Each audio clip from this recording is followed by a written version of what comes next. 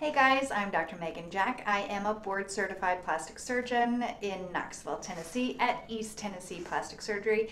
In today's Breast Augmentation Informational Series, what I want to go over are some basic informational points about the actual breast augmentation surgery.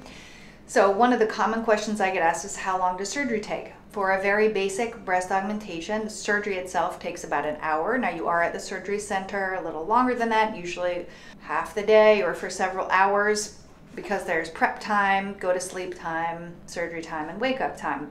And then you recover and go home. So yes, it is an outpatient surgery, which is another question I frequently get asked.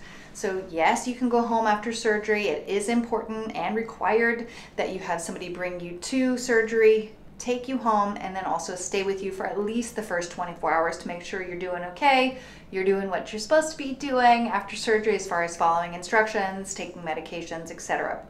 And then another common question we get asked in this arena is, what's the recovery like? So for most of my patients, recovery is anywhere from 1 to 2 weeks, depending on various factors. One of the big innovations in the last few years that I found have significantly improved the comfort and ease of movement after surgery is I use an intraoperative injection of a long-acting numbing medication to relax those pectoralis muscles.